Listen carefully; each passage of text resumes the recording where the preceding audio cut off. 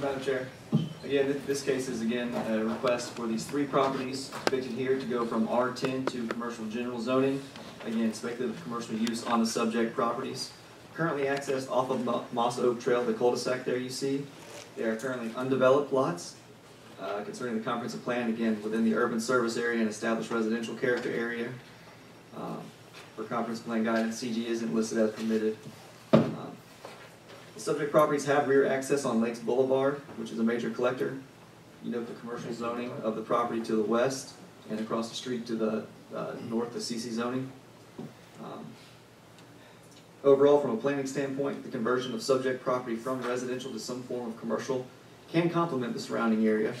At this point, staff believes that the existing residents could be protected, thus honoring the established residential depiction on the future development map, while allowing for a reasonable amount of economic development to take place.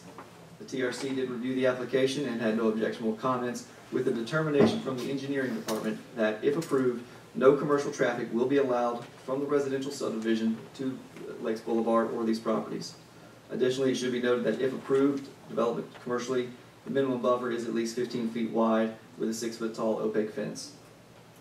And again, here's the view of the property from Lakes Boulevard.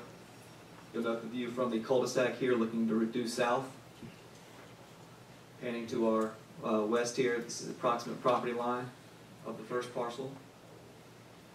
Going north towards Lake Boulevard, you see the property. And then to the east, you see the property as it's existing. And this is what the possibility of the property with buffering and the non-encroachable buffer could look like with a 30-foot buffer. Again, the 15 would be reduced buffer with a fence, but this is a 30-foot standard buffer between commercial and residential properties. Can you go back, JD? Yeah, continue to go back. I'll tell you when. Hold on right there. Okay, so orient me. This house, okay, this is coming into the cul-de-sac. Okay, gotcha. Thank you.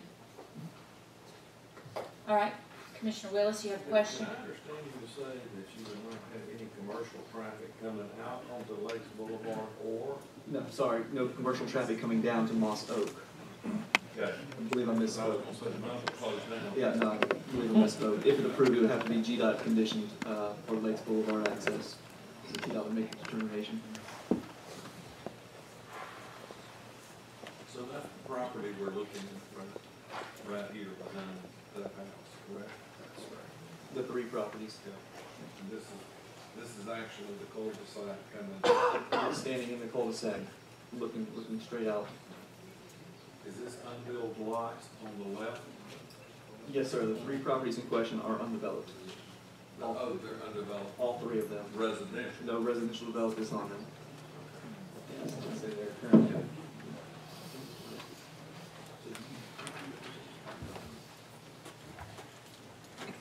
JD, how long is the current zoning on these parcels good? How long ago, how far back? At least since 2006. I would imagine the residential property zoning has been there since the property was platted in 1972. And right now, there's nothing on this property that the multi see it's wooded or? Correct. Natural vegetation. Okay, thank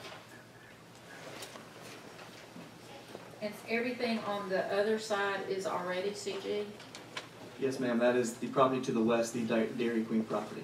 Right. The property to the east is residential still, and it has a house on it.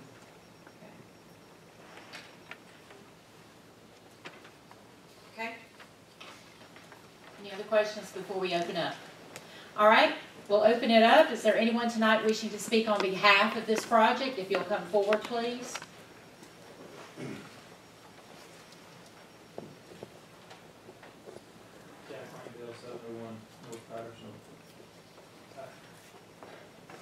Let me just say this. Your applicants are J.R. Leonard, his mom, Doc Pittman, Ms. Stubbs. These are Lake Park people. J.R. owns the golf course on there. These are his friends.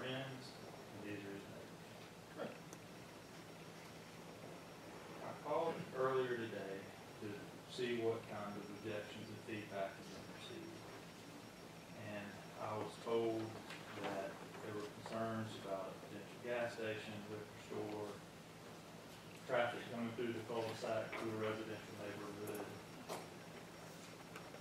And I called JR and I said, these are concerns that I've heard. And his response was, we don't need a gas station there, we don't need a liquor store there. We're gonna need to take traffic out through that cul-de-sac, I don't wanna do that. So, I make the point that this is not an out-of-town developer. This is the owner of the golf course that you can see on the screen right now. And he is concerned about how his neighbors feel. And he is gonna continue to discuss this with his neighbors. And I can tell you, with the projections that we heard today, he would have no issue restricting liquor stores, gas stations, access on the cul-de-sac out through the neighborhood. And he said he's been talking to his neighbors. I'm certain he hasn't talked to all of them, certainly he hasn't talked to many people here. But that is his concern. And these are 3 vacant lots that have been for residential use for over 50 years. And they sit undeveloped. So I just ask, if that's the best use of the land along 376, no one has wanted to build a house. It's been owned by multiple parties over the years, supposed to be record this afternoon. And there's been no residential development there. Commercial, and this is a growing area. Commercial is beside it. JR does not want to do something that makes his golf course look worse, and he doesn't want to make enemies of all these people here. He cares, and we're going to continue to talk to him and find out these concerns. We're going to try to come back with the best approach as possible. For tonight, I know that you don't have time. I know that we don't have time or the ability to come up with all of the list of concerns and the conditions to place on the property, but that is the desire. For now, I just want to make the point that traffic is continuing along 376. It's continuing to increase. It was originally intended to be residential use, but after being transferred to multiple parties over 50 years, that's the purpose is just not taken place. So that's why we're asking for it to be resolved.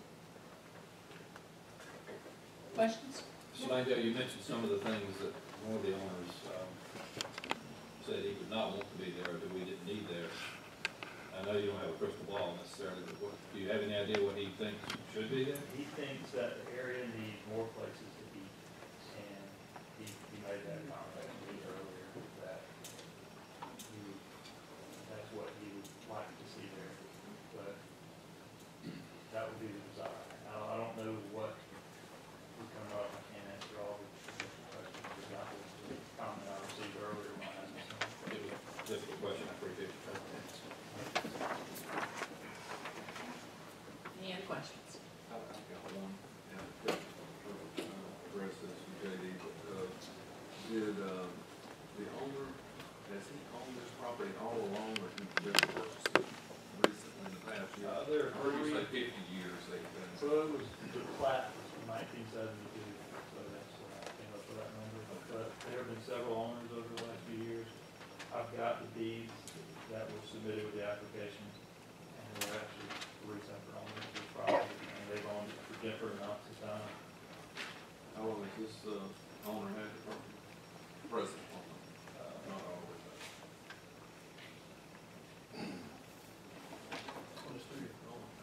Yeah, I can tell you, I can't answer that. Okay, that's fine, that's fine, don't go into that, you're not.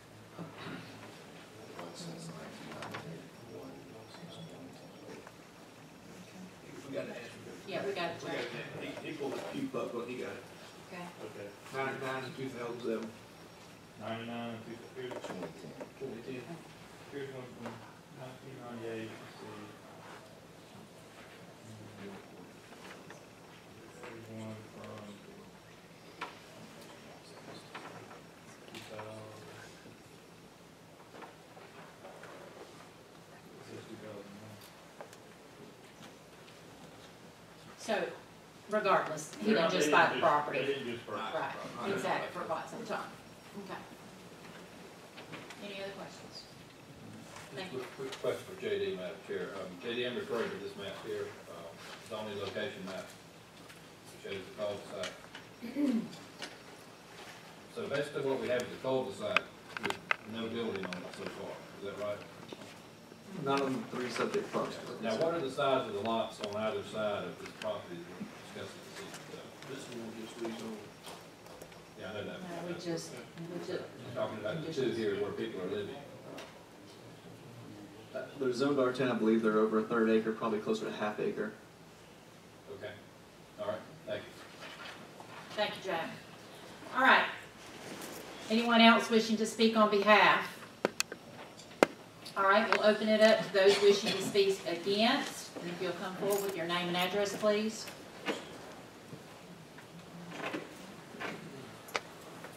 Hi, my name is Edward Wilkinson, I live at 5394 Smallsville Trail, which is diagonally the closest point of those three lots. To my east is about 60 feet across the road, about 50 or 60 feet. I'm that close to it.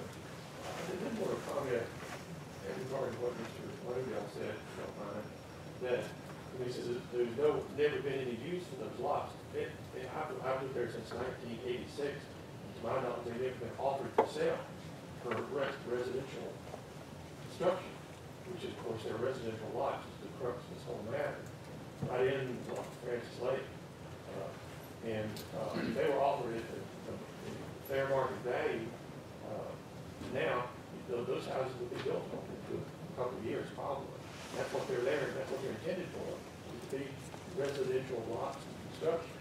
It's my understanding that we have Dorothy Pittman's name at the top of this diagram that we received. She owns the left two lots facing the cul-de-sac, and that J.R. Leonard owns the third one you saw ahead with the forested lot there. That's what I'm told. And so there is definite use there as residential lots, used as they've been set up to be, like this is since 1976. So my comments are going to be as brief as I can, but I'm not going to assume that I'm kind of preparing, try to be clear and precise, and not rambling or anything. Again, my name is Ed Wilkinson. My wife Carolyn and I live in a home, a lot, and an adjacent heated vacant lot on Francis Lake for over 36 years, since 1986. In addition to being homeowners, property owners, we also own and operated a business in Lowndes County for over 30 years under the same corporate name since 1981. We have been aware that two holes of the Francis Lake Golf Club, which backs on Lakes Blvd, with no access to Lakes Blvd, have been destroyed recently to allow for commercial development activity or development. Where there's a sign for development of a Dairy Queen, is as far as the development needs to go towards the east,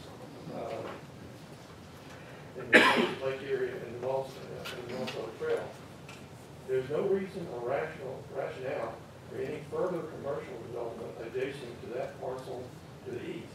Now, in addition to the last issue that came up, there's at least 3 fast food places proposed starting to the right there, to the west, next to the dollar store. And this last deal, then this thing here, or these 3 lots here, off this cul-de-sac, on North Trail, in the Francis Lake subdivision, not on Lakes Blvd on Highway 376. It's in Francis Lake, on Moss Oak Trail and this Moss Oak Trail cul-de-sac. And this is a very shallow cul-de-sac. It's only not 100 feet deep. There's one house to the left of it, and these 3 lots to the right. On May 18th, just 5 days ago, I was shocked and horrified to be informed by my next door neighbor, Mr. Paul Wilson, that there was a Lowndes County zoning change request sign notice at the back of the Moss Oak Trail cul-de-sac. First time I heard of this. just 5 days ago.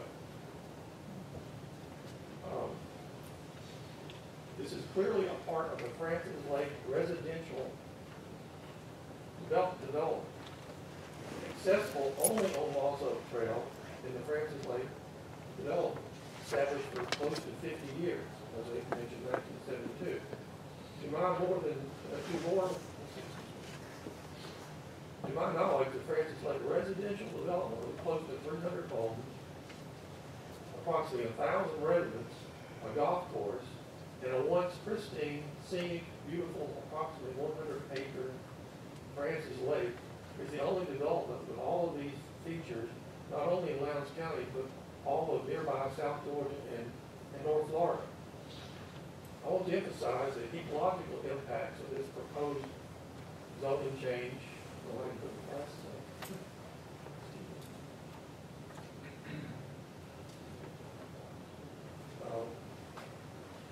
All these three proposed commercial, the other three of them, or the dollar store, excuse me. All of those proposed commercial lots are next to the dollar store, all the way over to the proposed, these lots proposed on Lost Oak Trail, have their drainage connected to the curb and gutter system on Lakes Blvd. This all empties into a 30-inch concrete pipe which goes under Lost Oak Trail and empties unimpeded into Francis Lake. And I'll keep reading, but I've thoughts about that. I'm confident that an extremely high percentage of Francis Lake area residents will strongly object to this entire proposal, especially when they become more aware of it, including the added large-scale pollution pouring into Francis Lake from all of this commercial encroachment. This massive drainage and runoff directly into Francis Lake will carry every kind of trash, garbage, food, grease, and general debris. In addition, this runoff will carry oil, other lubricants, antifreeze, huge numbers of cigarette butts, and some of the excrement from tens of thousands of dollars a year, as you all see around all these fast food places. This whole road here is nothing but fast food places. 3 over here, and all the roads right there in the front of, where the two holes in the golf course were. And there's also plenty of other options around there. There's the old Chick-fil-A sits down the street. The lease that Denise had worked out in. If I were 20, 25 years younger, I would put a bit of business there myself. But Mike Pauline is the owner. It's such a great location. There's a Chinese restaurant sitting there losing money every day. And somebody offered him right in front of Winn-Dixie, right next to it. Somebody offered him money. That would be a great location for a fast food place. There could be out parcels in front of the Winn-Dixie. And Roger's budget purchased that property plus the old Middle Store Plaza property. I'm sure he'd be tickled to death to put fast food joints all along the frontage of that down there. So there's no reason that all of this has to be jammed up right down there up into the Francis Lake development. So, and again, I use the term residential repeatedly because this is a proposal to change this from residential to commercial. So I would say these 3 Lost Oak Trail residential lots with all of these horrible invasive ramifications and adjacent to and across the street from the longest established residential homes is a horrible idea, in my opinion. And again, as I mentioned before, that we only saw the sign Wednesday of last week. The few of us, 2 or 3 or 4 people, only received this on Friday. It was mailed Wednesday, the same day the sign was seen. And I understand, but I'm just trying to finish up. Mr. Wilkinson, I will let you know that you have used all of the 10 minutes of allotted time, and therefore your neighbors will not have an opportunity to speak. Can I finish it? It didn't seem like that long to me. It was actually 10 minutes. I'm sorry. How many people are online here? Okay. The 4 people that are standing behind you, I will give you 15, 20 seconds. Just give me your top line. I don't feel, I've only been there years, so, but I am directly across from one of the lots that are taken down. One is property value is gonna go down. 2 is, I do wanna say, I did go to, JR's mother to ask her, if we could purchase that lot, by the way. And we were told that Red Owl had already offered $100,000, so unless we could come up with that amount of money, no, we couldn't purchase it. So to give you an idea, they do know what's going in there. And next to it, we were told there's some kind of steak and shake or something like that going in there. And JR was the one that sold that small Dairy Queen lot that's nothing can go on, that owns the golf course, he and his mother. And Miss Pittman, she's been trying to sell her house for 8 years and couldn't sell it, and finally took it off the market. They want to live in the neighborhood. JR lives in the back on a cul-de-sac. He's nowhere near all of this that's going on. So when that's consider that. All right, and your name for the record, please. Kelly Wilson, 5392 Moss Book Trail. Thank you. Same amount of time, sir, 15, 20 seconds. I can be brief. Ken Hayes, 5408, also trails. I am registering my opposition to this because I believe it will negatively impact the property values of the nearby owners and the quality of life. And I think it will also negatively impact the ecology of the lake with the expansion of impervious surfaces in that area, which are now trees, brush, and would be grass if it's residential. And I think we've had enough encroachment into the neighborhood by commercial property. That's all. Thank you. Thank you, Mr. Hayes, for being brief. Yes, sir. Little stop in 5390. I'm directly across the street from this. And as I stated earlier, I look out my front door and this is what I see. And I have a beautiful home, a beautiful lot. I put a lot of work and energy into maintaining that, and this will be nothing but a detriment. JR has also told me that he has a deal with Red Owl, even though the attorney said differently. And I will say that I believe we have realtors in our group amongst us here tonight, that if those lots were offered at fair market value, we would make sure that they were snatched up in a residential setting. Thank you, Mr. Stockton. And please, Mr. Willis, live up to what you said earlier about protecting the residents. Thank you, Mr. Stockton. Yes, sir. Very brief, please. My name is Jared Harris. I live at 5389 Moss Oak Trail. I'm the lot that will be right on the east side of this whole thing. I purchased it back in March. I did not purchase it with the intention of living next to what's about to go on there. You know, I took a lot of equity that I gained over the years in one home, sold it and put it into this, and now you basically, you know, it looks like, you know, that's going to kind of deteriorate. So I don't want to see it. It's not how I want to live. It's not the reason I moved to this neighborhood. Thank you. Thank you, Mr. Harris. All right, that closes the public hearing portion. I'll now turn it back over to the commissioners for any discussion. Any questions? All right. I'll just say, Madam Chair, that the previous case, not that we didn't mix the two necessarily, was already zoned CG. It was. And, as a matter of fact, I made the motion for approval on that one. I find this one a little different. I don't think I'm going to be able to support the change on this one, just for the record. So. Okay. All right.